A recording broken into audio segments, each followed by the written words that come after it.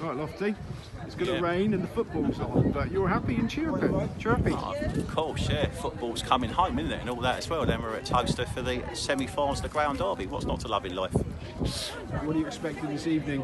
I'm not sure really. Probably a little bit negative on how busy it might be. Again with the football, they could have, maybe could have switched the Derby heats and run them earlier, but apparently that was at the mercy of the GBG being of SIS. So obviously the paymasters, the bookmakers' paymasters come first before the logic of running the Derby farmers early on maybe. So let's see what happens anyway.